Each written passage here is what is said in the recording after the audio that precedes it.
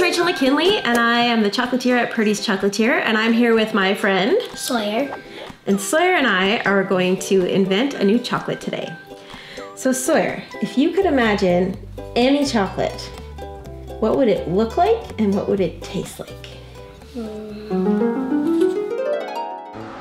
Sawyer wants to design a chocolate robot, which is an idea I love. It looks cool, it looks vintage, it's gonna be so fun. He's making it complicated though. He wants marshmallows, he wants caramel, he wants wafers, he wants cashews. We'll see what we can do. This is gonna be fun, right? Yeah. Okay, cool. We'll see you at the factory. I say goodbye to my buddy Sawyer and I head off to the factory to work.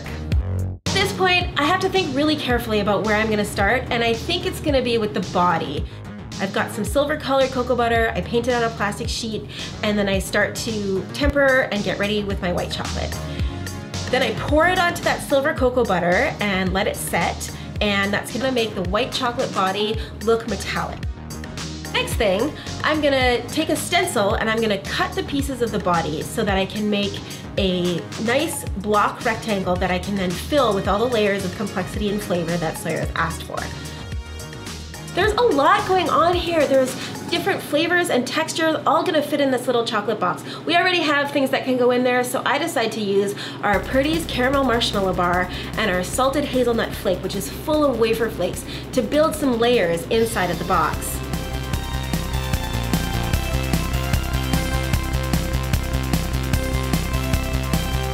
Now that the body's built, it's time to think about how we're gonna hold it up.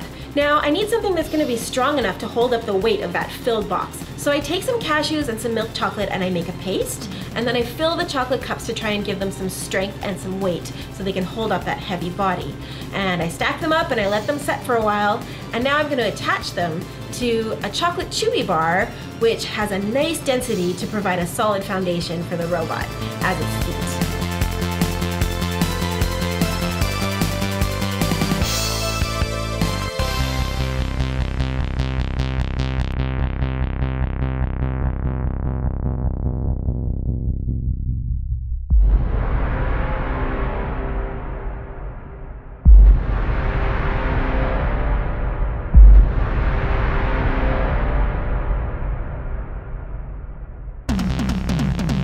I decided to try our chocolate bars. Chocolate bars are really strong. They're a good building block for something, and I need to hold up something heavy. So I attach them to the chocolate chewy bars and I fill in the gap with a little bit of our ocean peach truffle. I just thought it would be cool to add some color and maybe make it look like a little bit like robotic buttons. Now we have a standing robot. From here on in, everything was pretty smooth sailing.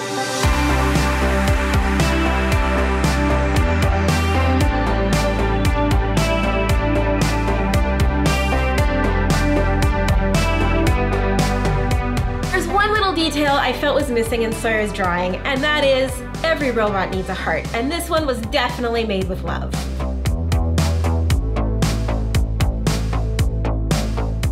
Finally, it's time for the reveal. Sawyer, are you ready? Yes!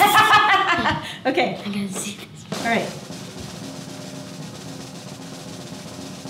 Whoa, that's so cool. That is awesome. So this is exactly what you drew.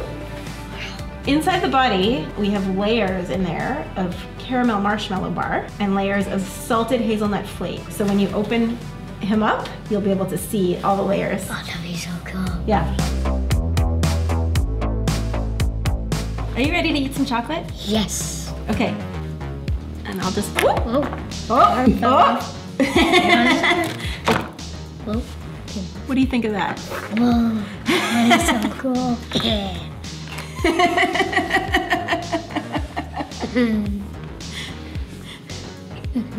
So good. Overall, I think Sawyer was pretty happy with his chocolate robot, and let me tell you, the dude chowed down. I hope you enjoyed watching this video as much as I enjoyed making this robot and hanging out with my buddy Sawyer, and I hope you have a chocolatey day.